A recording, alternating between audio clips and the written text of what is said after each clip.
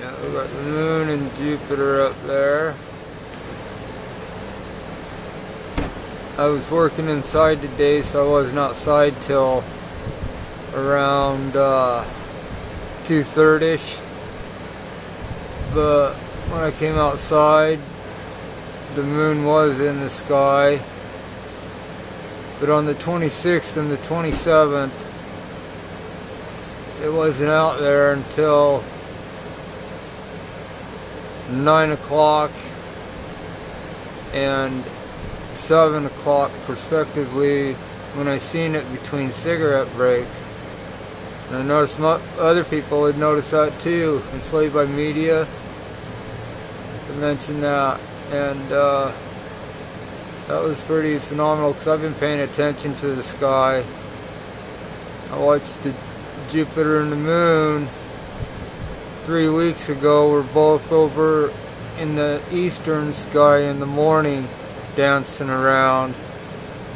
That's why I've really been watching the moon, because we got this eclipse coming on and I'm studying its pattern, so I know what's going on, and I'm starting to observe the actual phase that happened here is what I'm starting to realize is what's going on a little bit more. It's hard to explain, but you understand when you start watching it and paying attention a little bit more. And it's a drawn out explanation, and I'm no expert on it by no means, but you start to understand it more as you observe it more, is what I guess is what I'm trying to say. So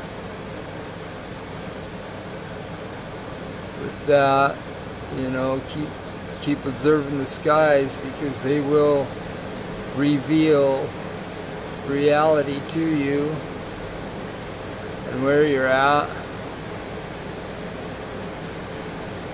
And with the cosmic order that the moon and the heavenly luminaries present to us in nature night after night, century after century, it's obvious that we didn't come from an explosion, because explosions create total chaos. They don't create order. You will never witness an explosion in nature create an order.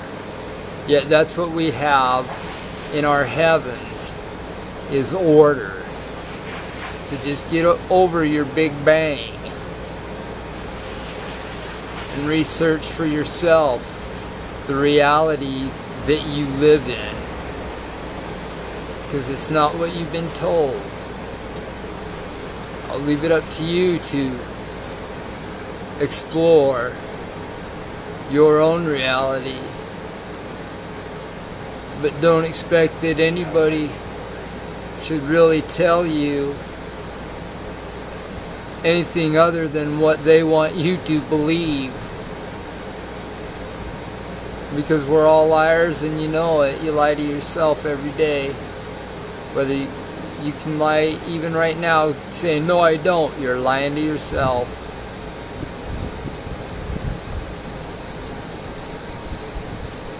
Anyway, I'm just like I said, I'm really observing the moon and its movements, and it's been really dancing a lot with Jupiter.